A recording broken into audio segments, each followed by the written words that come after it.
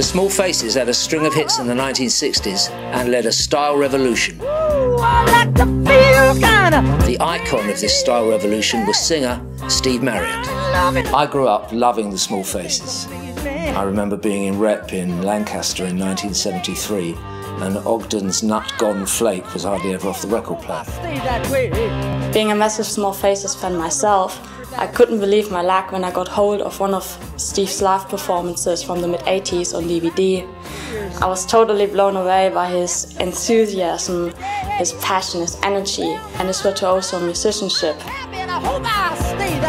Steve Marriott playing a gig in a dingy pub somewhere in London, while all the punters are watching the Live Aid concert on TV. Now, had things been different, he would have been there.